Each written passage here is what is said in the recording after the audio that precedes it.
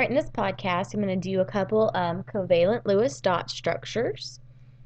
All right, so first we're just going to talk a little bit. When you're looking at Lewis dot structures, you need to, sorry, got to get my pen working, had to move the screen real quick. All right, when you're looking at Lewis dot structures, the first thing you need to think about is the center. You need to get the center figured out, okay? Carbon is always a good likelihood for the center because carbon has 4 valence electrons, and when you give each side one before you give any a pair, you see that he has 4 available sites for bonding. Hydrogen can never be the central because it only has 1 available spot for bonding. Okay, so that's one thing to look at. Here, the way the structure is broken up also gives you another hint. It's telling you that you have carbon as a central that gets 3 hydrogens, and then another carbon central that gets 2 oxygens. Okay, so let's go ahead and set it up like that.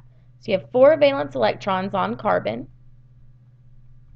All right, and then you have 3 hydrogens coming off, each with 1 valence electron. All right, and then you have a second central, C. It's going to, again, have 4 valence electrons. And then it has 2 O's. Okay, now you could put the O's in strings like this, but that would give you 3 centrals. You want the least amount of central atoms as possible. Okay, so we're just going to attach both oxygen to the C and see how that method works out for us. All right, now each oxygen has 6. All right, now let's go ahead and give each of these a single bond. Okay, so single bond, single bond, single bond, single bond. Most people forget this one. You must connect your 2 central atoms. All right, now we're going to single bond each oxygen. Okay, when we do that, we see that this carbon has 2, 4, 6, 8. It's good. Hydrogen has 2, each of them, so it's good. This carbon has 2, 4, 6, 7, so they need to do something there. And then each oxygen has 2, 4, 6, 7. We only have 1 extra electron that we can use here, so we know we're going to have to do a little something extra. Okay, so let's go ahead and see if we can't double bond this oxygen. Okay, now this oxygen has 2, 4, 6, 8. This one has 2, 4, 6, 8. All right, and then we can add our 1 extra lone electron right there to that one.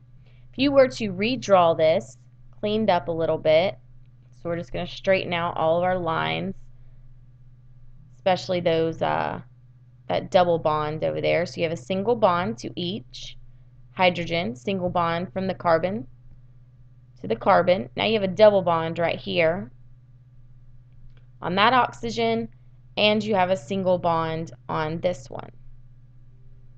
Okay, so that'd be how you do that structure. Okay, let's look at a different one. How about HCN? All right, first, we know that typically the central atom is the first atom, but we just talked about how hydrogen can never be the central atom because he can only bond 1 time.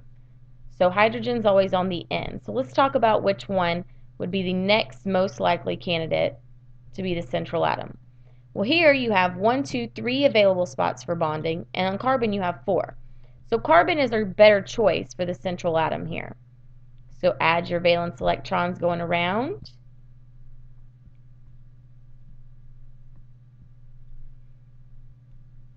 All right, now everybody single bonds first. Okay, so single bond, single bond. Okay, now hydrogen has 2, he's good. Carbon has 2, 4, 6, not so good. Nitrogen has 2, 4, 6, so we still need to do some more things. So let's go ahead and double bond to see what happens. Now carbon has 2, 4, 6, 7.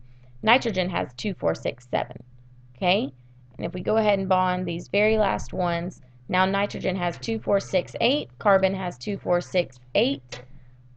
So it's all together. Okay, and then if you redraw it so that it's pretty, you have a triple bond right there in the middle, and there you go. Alrighty, next molecule is C2O4 2-. The 2- means we get to add 2 extra electrons this time. Alright, so let's think. Remember how we talked about carbon's usually the central atom? So how many do you think you'll have here? You said 2, you're right. So you're going to have carbon as your central on each side. And carbon has 4 valence electrons. Okay, now There are 4 oxygens, 2 carbons. So if you're thinking that it would be symmetrical, you're right. If molecules can be, they will be symmetrical, okay? So that means you should give 2 to each. Oxygen has 6 valence electrons, so we're going to give each of our oxygens 6 valence electrons. Okay.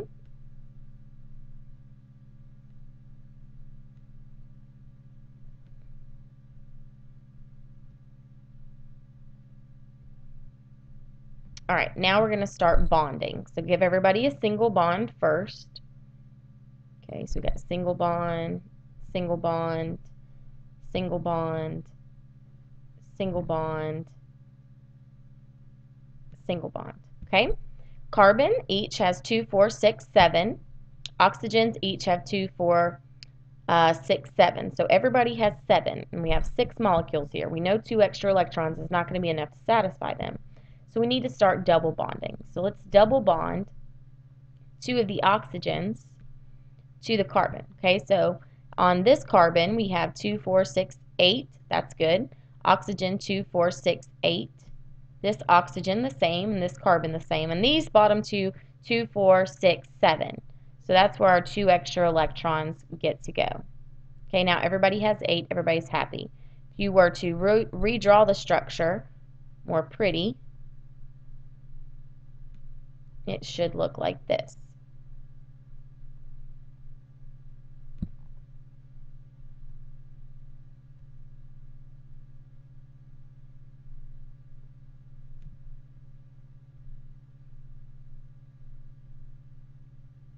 All right, there you go. So you got your 2 double bonds, and then you got 3 single bonds. All right, next structure is CH3OH. Okay, again, giving you a hint by the break in the formula. So you're going to have a carbon and an oxygen as your central.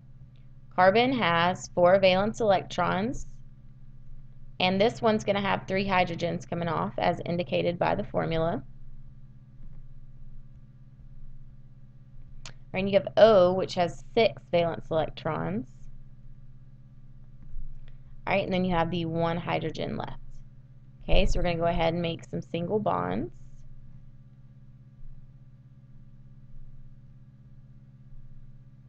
All right, so each hydrogen is satisfied. This carbon is satisfied.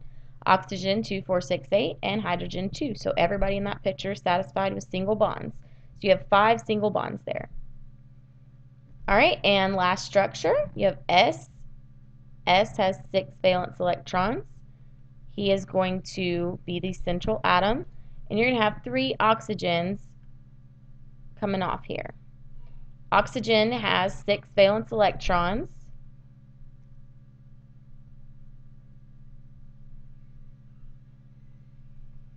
All right, last oxygen.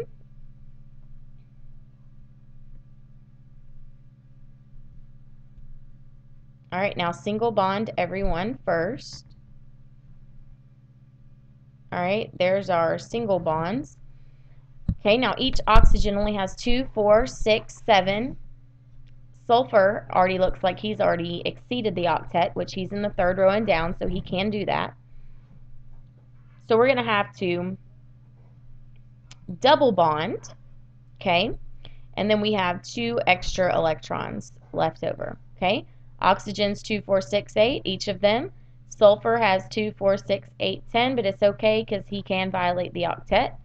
If you were to redraw this, it would look like such.